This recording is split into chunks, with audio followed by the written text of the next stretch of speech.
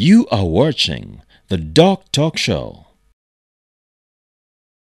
You're still watching the Doctalk show, where we're discussing typhoid. Is an aggressive bacterial infection that we have very common in this country, that we diagnose very commonly, and right now we have seen the signs and symptoms. We have seen who is at risk and how it is caused, from feces of an infected person to the mouth of another person, through unsafe water and poor hygiene and poor food handling. So in the diagnosis, Darius, people keep going to clinics, to hospitals, and they're told they have typhoid. They either provided a stool sample or a blood sample, but we want to understand, how should typhoid be diagnosed? If I go to a health facility and they tell me I have typhoid, I want to be sure, really, is it typhoid or the usual things that I've been hearing? Okay, so typhoid is a germ. It's caused by that bacterium which likes to live in the human body. We commonly find isolates, or where the germ is identified, we commonly find it in stool samples. That's when someone passes out the fecal matter, or in the blood, right? Because it tends to circulate either in the blood or in the stool samples where it's passed out and the transmission is continued to someone else. So regarding the diagnosis, there are different ways to diagnose typhoid. However, I must say some of the ways may not be as accurate as others, right?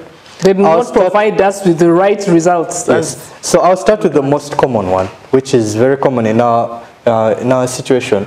It is called the widow test. Yes, everyone goes and says, I've done widow, I've done widow. It's a very common test you find everywhere in Uganda. So what is a widow test exactly? It means the test identifies antibodies. You know, when your body gets an infection, the body responds by producing antibodies against the germ.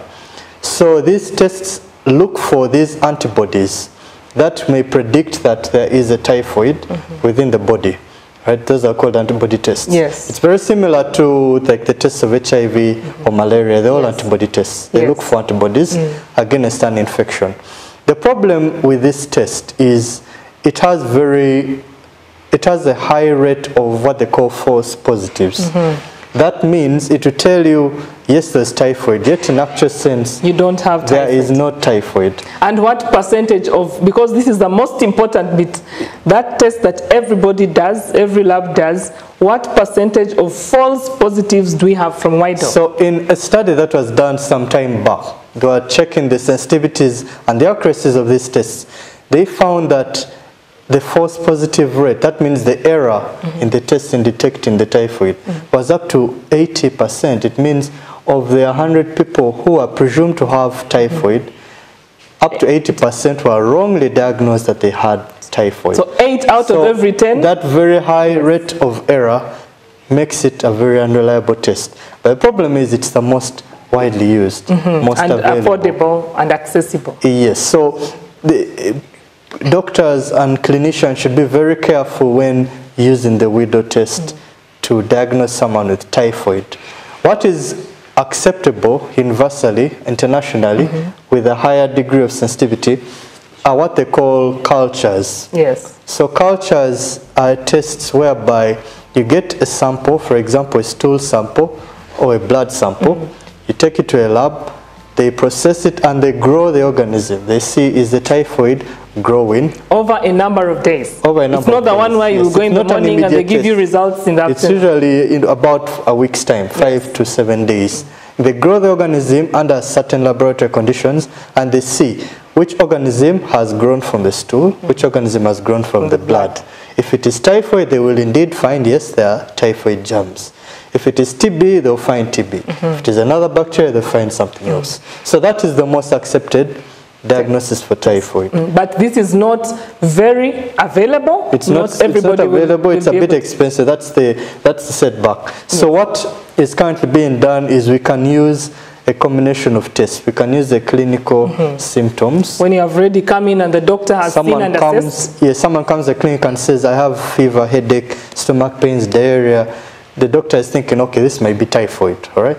So they and a negative malaria test. Yes, and the negative, they ruled out malaria, ruled out other infections. So some people might do a widow test, others will do a culture test. Either way, what is most important is making sure you have a high index of suspicion of the disease, all right, of the disease, and we treat it properly.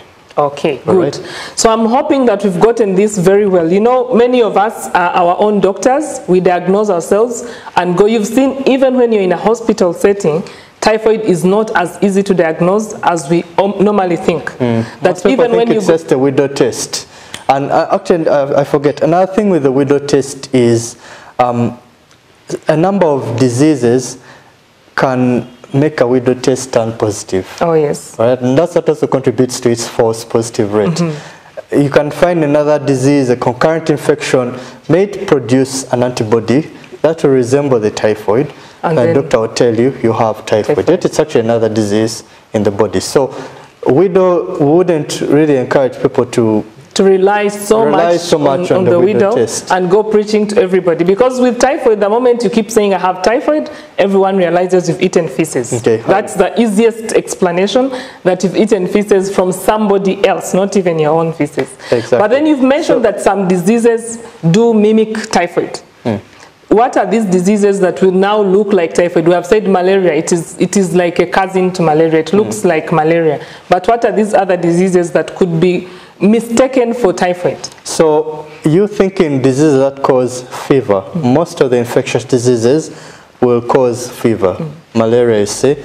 Pneumonia, it can also be a stomach infection, gastroenteritis. It can be an infection elsewhere, like a nose or a throat infection. Influenza. Or a viral infection, which has spread into the body and has caused symptoms of fever.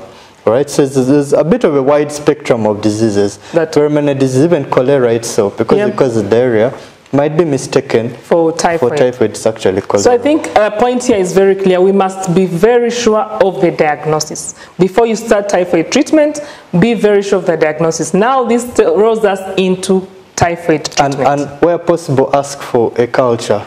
Yes, it is now that you know. It is much better than a widow test. Yes, now that you know, please stop these backdoor laboratories. Most likely they will not offer you culture tests. So go for a fully fledged health facility that can give you culture tests. Otherwise, you'll keep treating typhoid and treating typhoid, which either does not exist. It might be the reason why people keep saying they have typhoid. I have typhoid. They have typhoid. Because you've even. It's actually the test being used which is giving the wrong results. Yes. You are watching the Doctalk Show.